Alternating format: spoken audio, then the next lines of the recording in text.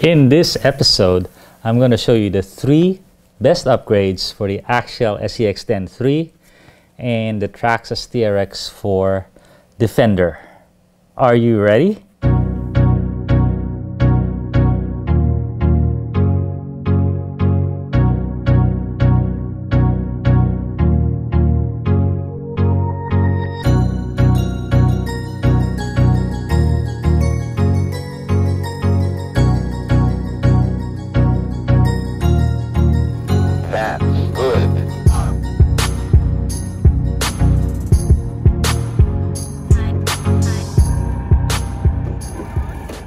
Okay, we've done about 20 upgrades to our 10.3 and our TRX-4, and I'm going to show you the 3 best ones, 3 of my favorite ones, because they combine both aesthetics, some upgrades are for looks, and performance. So this is kind of the hallowed combination of looks and performance, and it's something not everyone has done before.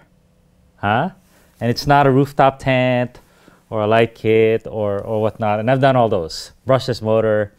So here it is. What I have is, and what put this together are these new wheels from Boom Racing. So they're called Pro Build wheels, and the category killer here, the secret sauce, are these clear plates. The clear plates let you see the brass portal axle covers underneath. And what's really special is I have these things from Samix. Both these have the Samix portal axle covers, and they have a disc brake. Disc brake. So the disc brake is really cool because the machining is so nice, but you can't see it until I finally got the wheel that allows you to showcase the inside. So, kind of nerdy, huh? But it looks really cool. It's like a floating wheel. But it allows you, it showcases what's inside. But it doesn't end there. So those are 2 upgrades, the wheels and the brass. The 3rd upgrade is Proline dual stage foams and Hyrax tires. Hyrax is one of the best. There's others out there, Team Ot6, to name just another. You want it in the normal compound, G8 compound, I believe, if you have a heavy vehicle and you want to go fast, and you want the Predator compound if you want to go slow and crawl the toughest stuff. So what's special about the wheels and the brass? So the wheels are cool, Pro Build, because they have replaceable faceplates. So this is just one of 10 faceplates that they have, many different styles and colors. So you could replace them anytime. So have a different look for your vehicle. This particular one is a clear acrylic, so clear. Mind you though, it comes with a plastic sheet just like your Lexan body. I was trying to buff it out, and then I discovered, oh man, there's just peel off the plastic and it becomes super clear. So what's special about them as well is they have configurable offsets. Offset is how your wheel sticks in your body, whether it's inside or sticks outside a little bit, and that's very useful for really setting up your vehicle. You want it wider if you want to give it a better stance, better side heeling, better control on the rear, and you want it narrower if you want it to be able to fit in more places. So a very useful tool, and I believe these wheels have, I don't know, 5 or 6 different offsets. And that's without using the spacer hubs that most people use. Basically, you can assemble the wheel in so many different ways that the offset changes. Such genius. It kind of changes the look of the wheel too. The second thing is the Samix brass portals. So a cover is like this. One of the great things about portals is it's a great opportunity to lose weight or to add weight low in the vehicle. So this is a normal cover. It weighs about 1 gram, and these covers that Samix has weighs about, I don't know, 200 grams. It's crazy. And they even have a removable brass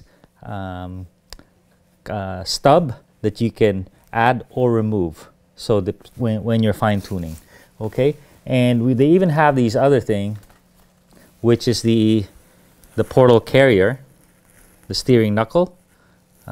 This weighs quite a bit as well, and I haven't even used it. So this is just an option for me to add even more weight in the front if I wanted to. Sometimes you can add this in the, and you can distribute the weight front and rear depending on how you want your weight distribution. These Samix ones come with hex adapters too that can widen your stance. So very useful. Brass is really useful in vehicles with portals because you can add a lot of weight, and it's actually lower than the axle line. It's amazing. A tire is actually right on the axle line because you have a weight on all around in a complete circle. So the portal is the lowest you can possibly put weight on a vehicle. So, and why is weight important? Weight is important when you have a big body like this. There's no way you're going to perform unless you change your body. And a lot of these bodies are unrealistic looking, very light, not detailed at all. So if you want to keep your good body, detailed body, but perform, you got to add weight down low. 60-40 is the traditional one because you want a little more forward weight to let it settle on climbs. And finally, so we talked about the wheels, the portals, and the tires. 3 upgrades that will get you a long way. These 2 vehicles are very good box stock, and I have a shootout right here on how they compare box stock. But now it's time to mod them a little bit. You don't have to go brushless mode. You don't have to change your radio right away. These are the ones that's going to get you to the next level. And all this running video I have is of this setup. Only these 3 mods were done on this vehicle. So here we are in our test course. I'm going to give you a little commentary.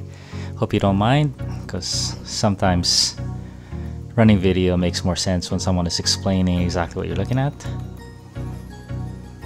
So this is the Gladiator SCX10 III, the best performer of the 10 III family. Here is our secondary climb with the nice tires. It's able to grip, no problem. Right there, I had to power through that almost vertical hole, and right there, I'm not sure if you saw, but it's going through that rock that goes right through the portal axles. That's the strength of this vehicle. Right here is one of the steepest lines, and it goes over the rock. Nice articulation. It's able to do it no problem. So the brass weight allows the front to dig in. Right here, I'm really just slow crawling it on the steep wall of doom. Right here, you gotta clear that left rock. It's able to steer, and so the vehicle is wide, but not too wide that it can't fit in those tight places. I think we're gonna do it again. The entry here is quite difficult for a big vehicle. Oh, here you get to see him descend. Stock ESC, once you change the settings, it's configurable like the 1080 Hobby Wing. It performs well. So right here, difficult entry, drags the bumper. Little time lapse there, and here I just slow crawl it, and you could see the front of the vehicle is touching the ground, and that's the key. If those are floating, it's not gonna climb, and that's what brass is really important for. It's a heavy vehicle, it still looks good, but it's able to perform. Right there, it's gonna do threatening to do a little side hill. It's gonna descend that cliff on the right. It fell. It fell hard, and the plastic acrylic wheels are fine. Right here is a very tough left-hander. All the vehicles, they have to hug that wall and kind of hit it with momentum, hit it like a berm. Gladiator seems to have an easier time, and here it's gonna do something almost none of the other vehicles can do, which is gonna take that rock face almost head on, and the wheelbase of it is just enough to get the front wheels on top, and there's a lot of portal clearance, a lot of belly clearance, so it doesn't get hung up. We did it over and over again, and it was pretty remarkable. Right here, we'll go more left than normal, and right there, a little belly drag, no problem. So here we're gonna do the ultimate side hill test. Only our belly draggers, low CG vehicles can do this, but we always try with our trail crawlers. This is dual stage foams, and you can see the tire is not collapsing even with the extreme weight of this vehicle right on the lower tire, but it is sliding. Did it a couple times, not quite there. The vehicle is just so high that no amount of weight is gonna allow it to do this. Here's something interesting. We're gonna do the notch, and it really doesn't have much of a problem. Right here, some pretty extreme side hill to get past that. And here we're gonna do the wall, and that is easier said than done, but Gladiator did it on its second attempt. Quite impressive. It really is outperforming the Defender and the Bronco. And here we're gonna do some loosey-goosey dirt and rocks. And so what's helping it here is the good tires, good balance, but also the good clearance, because all those rocks are just dragging the links, dragging the belly and the axles. But it's able to have just enough clearance so it could get another shot at the apple, so to speak. And I think crawling, that's what you want. You want as many opportunities to hit the place with angles. Here is really very difficult for a body this big. It's just not enough space, but we were willing to try, sacrifice the body a little bit. Not much success. And here is a very steep wall, but you could perch the front wheel on top, and if you're not dragging too much, you'll be able to lift yourself up. Right here you could see where high clearance links can help you out, but this vehicle was able to do it. A little easier angle here, and it's like it's nothing. Good articulation helps this. And finally, our last one is this little rock peak. We're trying to hit it from the right side. We're gonna hook that left front tire on that rock, use it as a handhold, and then work it with our clearances. Nice slider, it's able to go through. Thanks a ton. Thank you. If you are interested in content like this, please subscribe and hit the notify button.